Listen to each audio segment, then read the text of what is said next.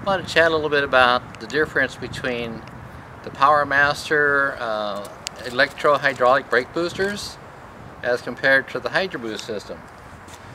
This is a turbo Buick system. This is a great system because there was not enough vacuum to work a vacuum booster on a turbo Regal. So GM tried this unit out, which uses an electric motor to drive a hydraulic pump that pumps brake fluid. So it sucks the fluid down from the reservoir and pumps it into high pressure here. Charges the accumulator. There's a pressure switch on the top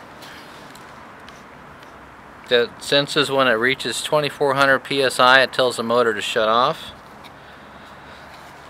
But the problem with this is after 10-20 years, the electric motors go bad. They start seeping brake fluid under high pressure into the electric part of the windings of the motor, shorts it out.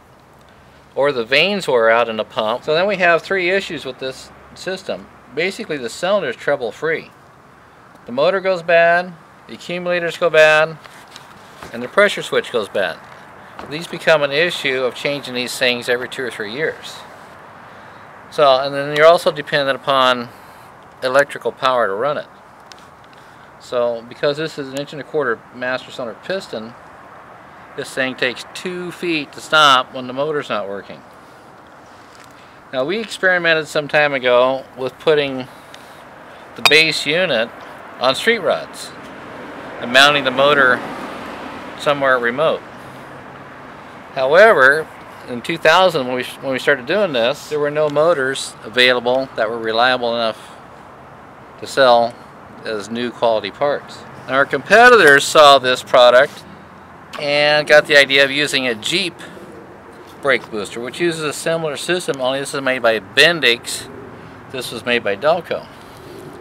So same thing, electric motor pump feeds pressure into this port and charges an accumulator. Says Bendix right on it. And what they did is they ground that name off, polished the cylinder, put a new reservoir on it, and claimed it was a brand new unit. Now all of those, since there's no new parts for these, they put all used parts in them. Then they mixed and matched used motors and sold them to shops in the public for $1,000 each. And this is what they started with. Basically a $45 core and a used motor. Bendix also designed the hydroboost. Hydroboost has no electricity running to it. It has pressure coming in from the power steering pump to operate the control valve and an outlet port to continue on to feed the steering box. This is an extra return that goes back to the reservoir. This is a brand new Bosch unit. We set up the mounting plate to reuse the original angle bracket on the Buicks, which is also a good example of our powder coat system. The powder coat, when the customer requests that, we put in chrome bolts, polish the accumulator, and grind the casting smooth. Another advantage to hydroboost, master cylinder is replaceable. Should it wear out in 10 years or 20 years, it takes 10 minutes to change it. No electricity. The hydroboost will outlive the car.